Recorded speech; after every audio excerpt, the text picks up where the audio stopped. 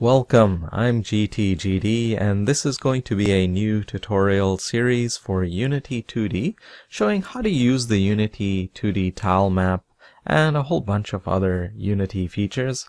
So if I just run the project here, it's a simple 2D game where you can place the tiles, change the tiles, that sort of thing. So that's what I'll be showing in this series, basic scene management, saving and loading data to file, that sort of thing, and then restoring the world based on that.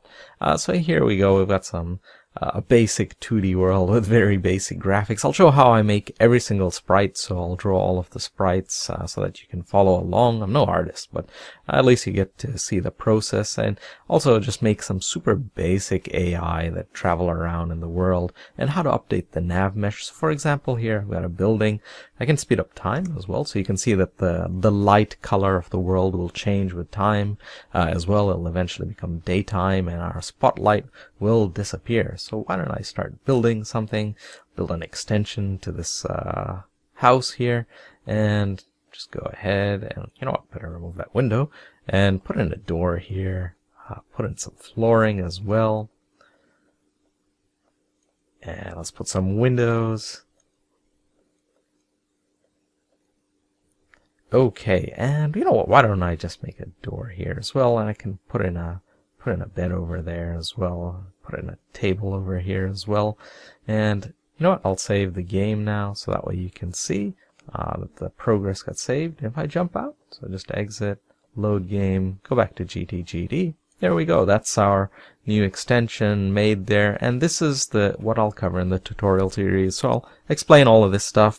Some also side things I'll explain as well, like how to use post-processing with the Universal Render Pipeline. So I'm using Universal Render Pipeline for this. It's a lot more efficient than the built-in Unity pipeline. Now let me speed up time so you can actually see it become daytime, so you can see how I'm using a gradient. There you go, to change the color of the light in the world. And yeah, that's pretty much it. I'll also show a little bit about making animated sprites, and yeah, I think that we'll cover. This actually is quite a lot of content, but it's not too much code. It's not too difficult or anything. There's absolutely nothing difficult with this, what you see here.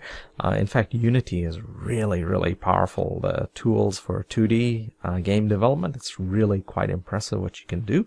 Anyway, so this is going to be the content for the new tutorial series that I'll be developing. So I guess it'll take me a little while as I prepare the content, map it out, but I hope it won't be too long now. Maybe a month or two at most, I would say, to get the content mapped out, and then start, recording videos for each topic. And I think it'll be a very interesting tutorial series. I already found it super interesting to actually develop this project, and of course I'm not done yet, so I definitely want to take it further. I hope to make a game from it as well, and make it something even more interesting and more fun to play. Okay, so I guess that's pretty much it. So if I just jump out, I should just show you as well, for example, another load file. This was another load file, just to show you that there is actually, it works nicely there. Then I can just save that world as well. Jump out, and if I jump in back here, you'll see that, yep, everything got restored back to where it was. Okay, so that is pretty much it. That's going to be our new tutorial series. That's the new one that I'll be coming out with. It'll be called GTGD S2, and with the title like Learn Unity 2D, something along those lines, and it'll replace my old GTGD S2 series as well. Anyway, thank you very much for your time. Thank you for dropping by, and I hope to see you again soon in the future.